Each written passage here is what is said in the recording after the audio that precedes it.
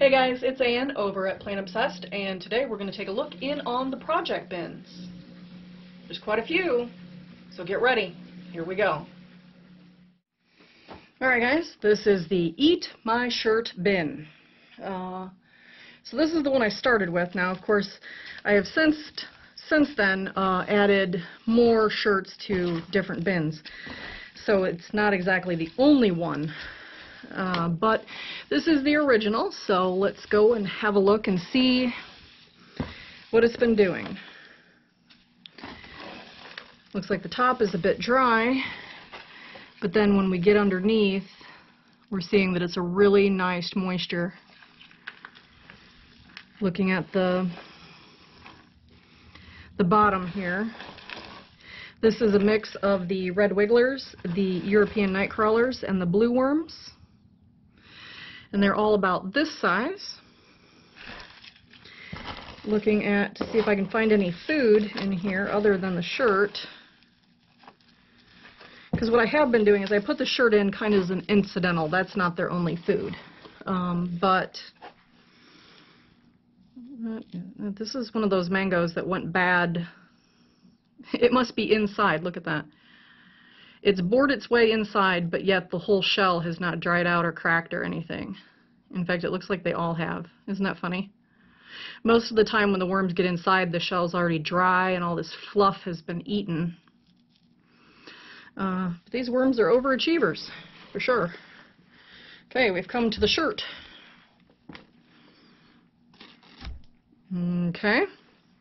It's making progress. This is my Bradley University. That is my alma mater. Anybody else wants to share what school they went to, feel free to put that in the comments below. There we go. So it's making progress, but that was a good solid shirt, and it doesn't look like it's making too much progress, quite honestly. This looks like it was an entire avocado at one point. It's still got the flesh on it. And here's one that looks like it's about ready to germinate. But it certainly looks like they could use some food. Going through everything here, I'm not seeing anything that's readily edible with the exception of these sprouts here. So let's make a trench down the middle here. And then we will feed them up. Really not sure how many worms are in this system. Probably about ½ a pound, give or take. So we'll put the sprouts down there and then we'll kind of stretch the shirt out a bit. Make sure the worms have as much surface area as they can come up with. Help them out a little bit, right? Alright, so what we have here is some corn. I think that might be coffee grounds. Pineapple head. And some pineapple bits, just the outside. And as usual, there's the laundry in the background. I'm going to cover them up. I don't really see any other interesting things that have happened here except for this weird mango. I'll bury that in with them too. But other food, I think not so much. There's nothing really interesting to see, except for I need to take that tag out of here. Alright, you know what, this bin is kind of having a little moisture problem as far as drying out, so I am going to put one of my lids on top of it. It doesn't fit the whole thing, but it does keep the center from evaporating. These are just totes that have been used for, I don't know, whatever else and have broken. So I have a collection of these in the basement that I use as lids for my, my mortar trays. Oh no, and here's one of my favorite not friends. Now I think this is a shell of a snail. I don't think that's like real. I don't think it's alive. But that probably means that there are live snails, those little conical shaped ones in there. Not cool, but I don't see them in any number, so it's not too bad. But it does make me worry about when I feed the castings to my plants, are there going to be snail eggs? Let me know if you guys have snail problems and what your thoughts are on that with the castings. Alright, let me switch out to another project.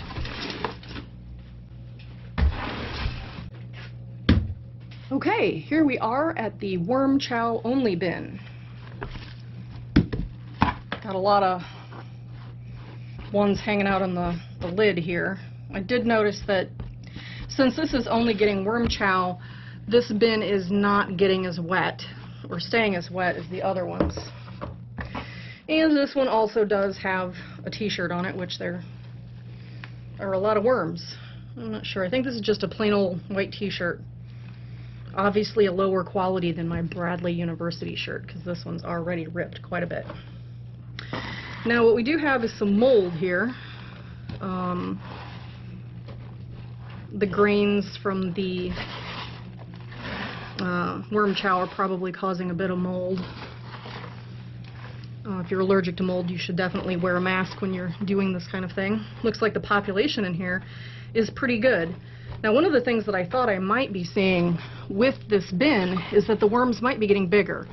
Now, these are a mix of the reds, blues, and Euros, but I honestly thought that I would start seeing them catch a little bit of size, which I am not. I mean, if you see the size of the worms here, these are pretty par for the course in my bins. These are normal worms.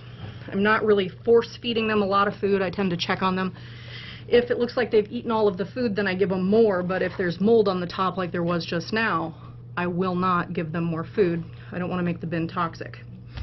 So, but I am going to give these guys a little bit more bedding, because it looks like they are tearing through the bedding quite a bit.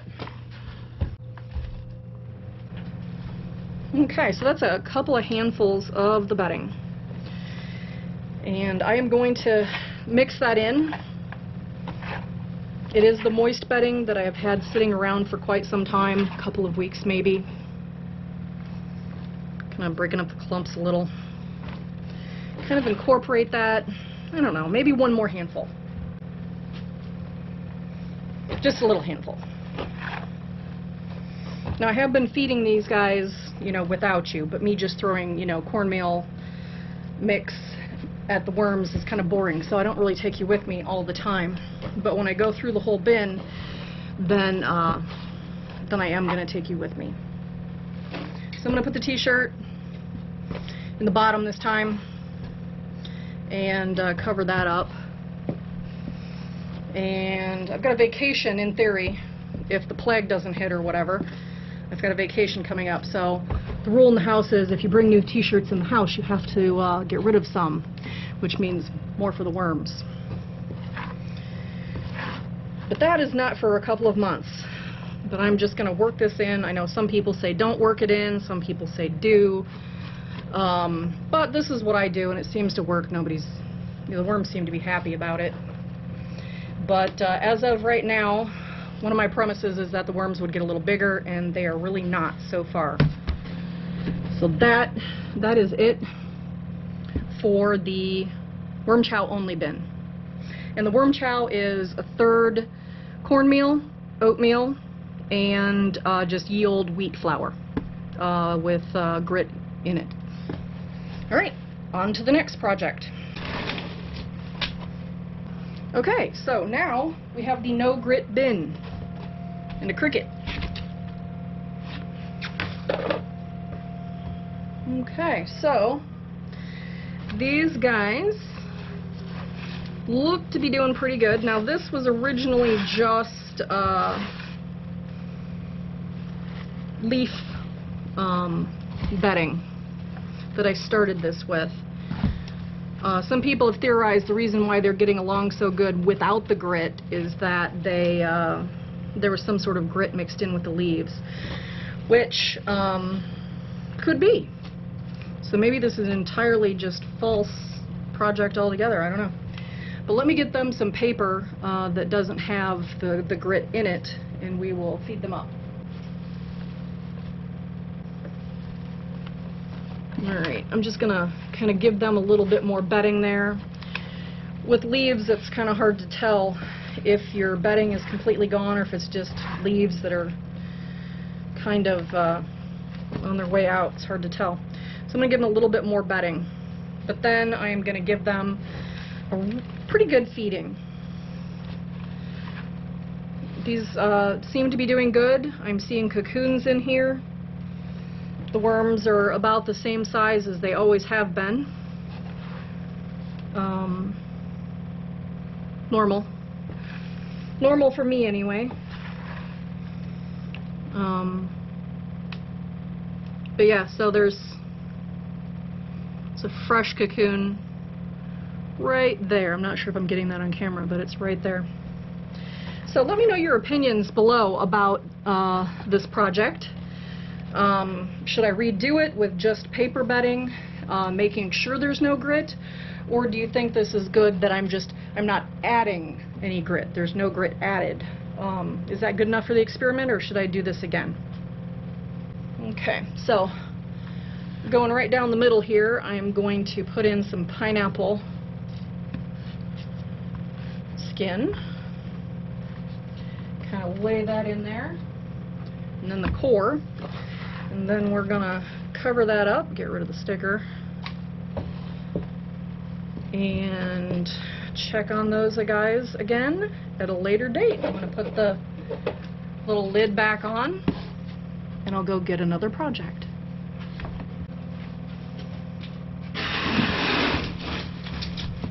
Okay, this was the mushroom bin where I fed mushroom bedding.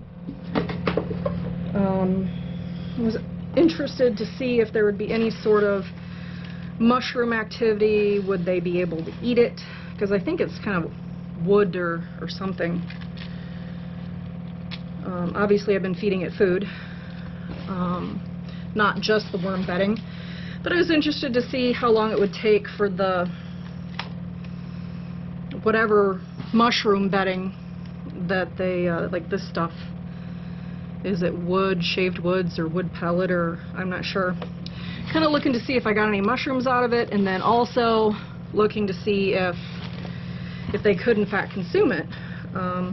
My son is into growing like culinary mushrooms. I say that because there's other, you know, like happy mushrooms. Reasonably sure that's not happy mushroom. You know what I mean? Kits, I don't think you can buy those on Amazon. But seems to be that they are breaking it down, not having any problems there. So I'm going to give them some bedding and giving them some food, and if he doesn't get going with the mushrooms, we're going to have to do something else with this bin.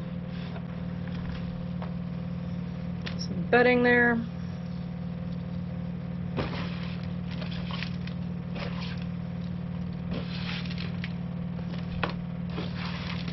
I'm nowhere near wanting to harvest this, so I'm mixing it in. If I was close to wanting to harvest, I would start feeding at one end or something, but this is nowhere near. This is months away, so I think it's okay to incorporate the new bedding wholly within the bin.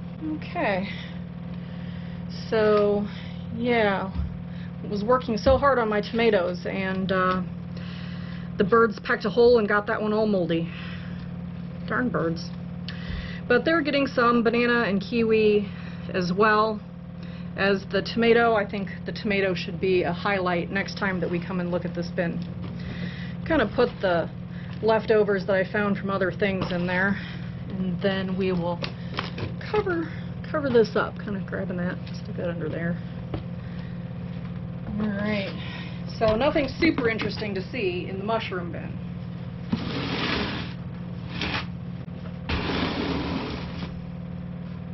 Okay, what we have here is the lasagna bin. Got some worms hanging out on top here. The top layers here are kind of damp, but not being broke down yet. Kind of keep peeling them back until we find something interesting. There we go, we found something interesting. So this is where they're making their castings and starting to eat these first couple of layers. Cereal boxes, looks like I'm getting an avocado tree. Anybody grow avocados even though you're in a zone that doesn't live or isn't good for living avocados? I do. I don't know why, but it's just one of those things. Kind of, let's see, peek under here. Looks like they're already starting to make some good progress on that. I think I started doing this because I thought the corrugated cardboard would be a good place for breeding. And you can see a very, very ripe cocoon right there. Probably is days within hatching. And here's another amber colored one that's probably a couple more days from hatching. Let my eyes get adjusted to this light, and let's see if I can find any new cocoons. But looks like they're certainly making fast work of the paper here. I don't see any brand new cocoons, but this is also a mix of the reds, the blues, and the Euros. But there was no ground cardboard or cocoa peat or anything in here. This is all Amazon boxes and cereal boxes. So you don't really have to shred your boxes. You can just absolutely leave them in sheets and the worms will get around to it. You do not need to baby them. Okay, this is what I came for. This little thing here where they're all lined up in a row, and to me it seems like a perfect area to have cocoons. Just kind of like slip in there and zip it off. I don't know, take it off like a sock, I don't know. So here's a blue worm. You can see the different color of the clitellum here where my thumbnail is, but it is not raised. And you also know it's a blue worm because he is hauling butt. If worms have butts, definitely. You know that's a blue worm, absolutely. But just trying to get a long enough picture of the difference in the color of the clitellum, but that it is not raised, which is why it is so difficult to tell blue worms from immature red wigglers. All right, let's get them some food. I'll put down some of these smaller layers as one noodle, and then I'll put some food on there.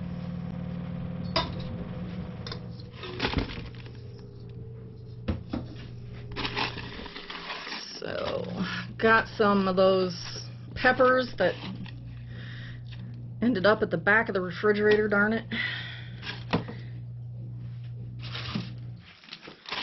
Then we have some moldy melon. Good thing there's no smell-o-vision here, because this is going to be ripe. And by ripe, I mean rotten.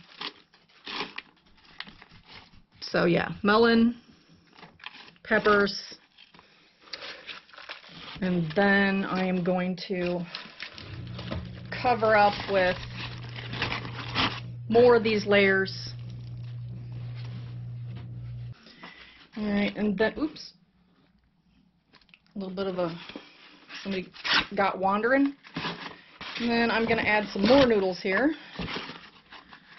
And then I will put this lid back on, kind of just to hold it down more than anything.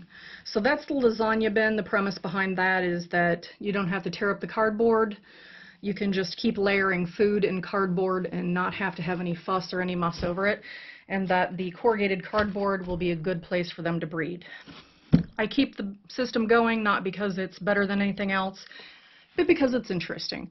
And I know that everybody here likes it. If you have any questions on the lasagna bin, put it below.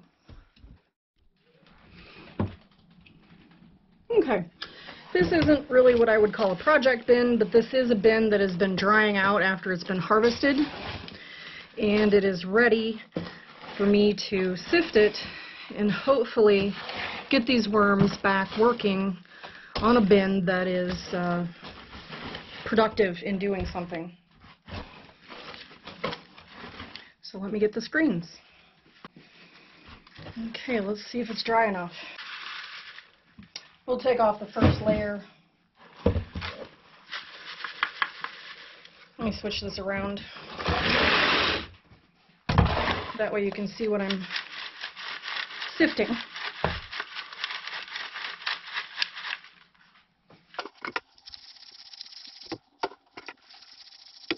As I've said before, it's kind of damp in the basement.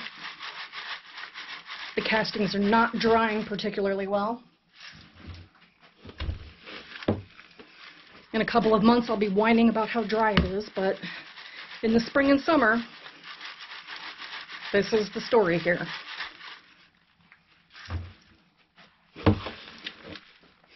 guess I'm not getting a bad amount of castings. But these will have to dry out a little bit more if I'm going to get them through the 8th screen to capture the cocoons.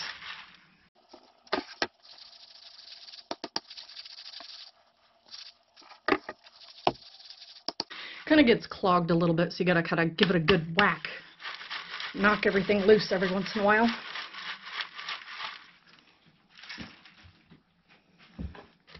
So that's not a bad haul. I'm doing good. But when I get done, this stuff is going to go into the leftovers bin, and then I'll let this dry until I can put it through the 8th.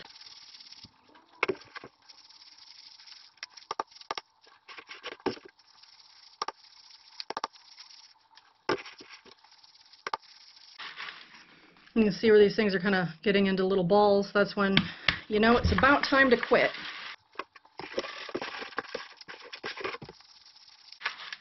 Because when they get put into these little balls, then they harden, and they're just a pain in the butt to get dried out again and smooth enough again.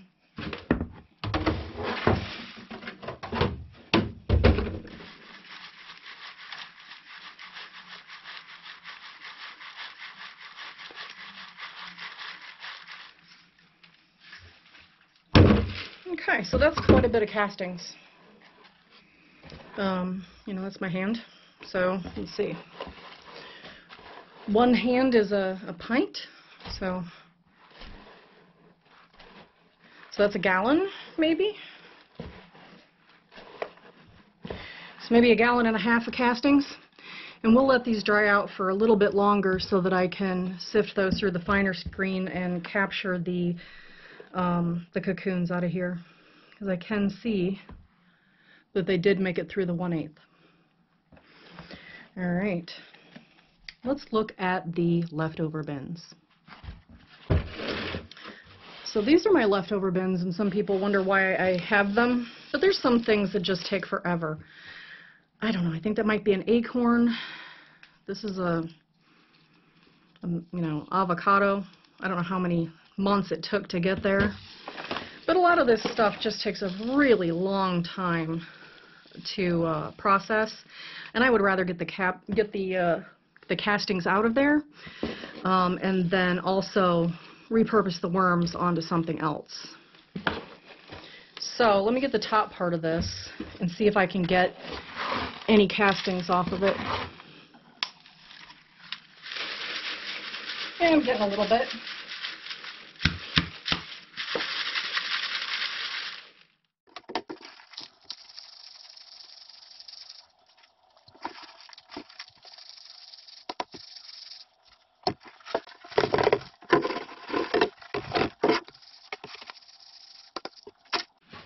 Alright, I will take this and put it in to dry with the other one that we just harvested a little bit ago.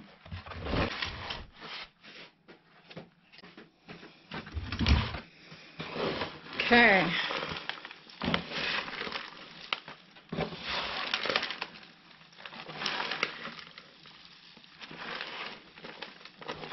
Ooh, that's a pretty one.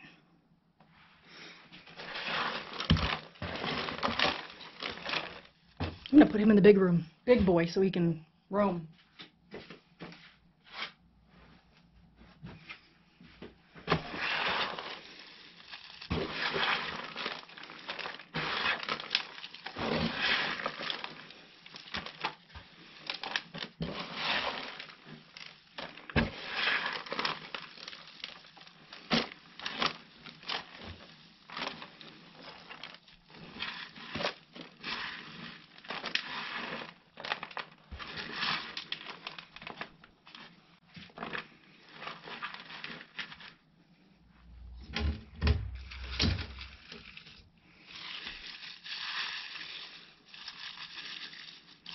Still a little frozen, but it will be okay.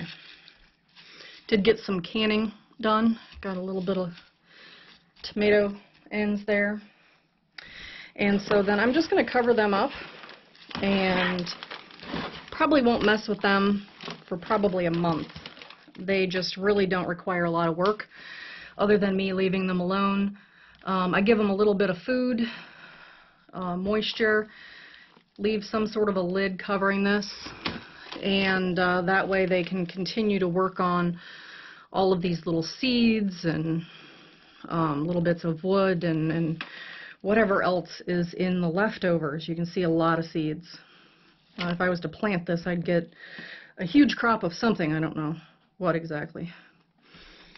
All right, I will show you my large leftover bin. This is the large leftover bin. It has been sifted recently, but I thought we could take a look in on it. Sometimes I'll put stuff in there so that it will loosen it up. Like I've told you in the past, if you sift things when they're too wet, you get these hard balls of castings that are very difficult to get straightened out, and sometimes you just have to mix them back in with more bedding and keep them at a moderate moisture in order for them to break back up again. But I normally keep the really big stuff like the chunks of wood,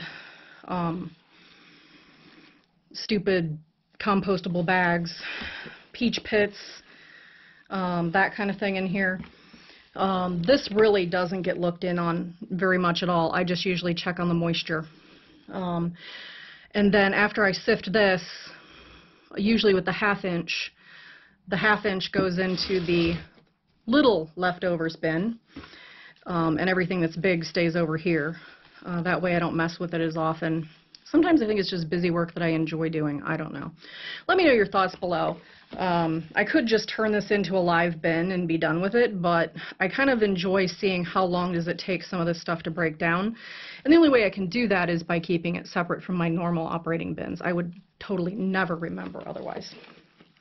Cinnamon stick. Oop, worm in the cinnamon stick. Check that out. And he's like, yep, put me back, lady. Back you go. Well, this is the end of the project videos. If you like it, give it a muddy thumbs up. If you're not a member of my worm family, click that subscribe button. And if you want to know what I'm doing when I'm doing it, ring the bell icon. All right, guys, thanks for hanging out with me and my worms. And everybody, have a good day.